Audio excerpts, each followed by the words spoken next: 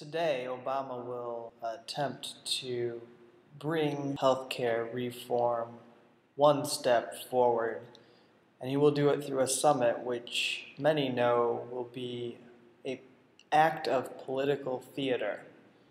There's one woman who hasn't been engaging in any political theater.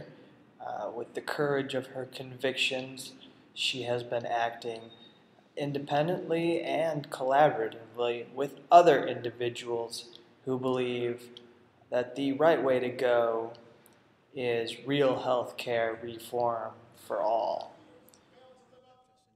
The thing. We're going to do all these negotiations on C-SPAN. So the American people will be able to watch these negotiations. So if they start seeing a member of Congress who is carrying the water for the drug companies instead of for their constituents and says, oh, you know, we can't negotiate for the cheapest available price on drugs because the drug companies need these profits to reinvest in research and development.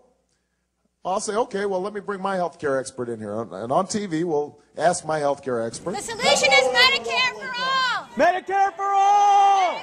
for all! The Senate has moved us closer to reform that makes a tremendous difference for families, for seniors, for businesses, and for the country as a whole. Some of the problems that we're facing. Medicare for all! There you go. Yeah!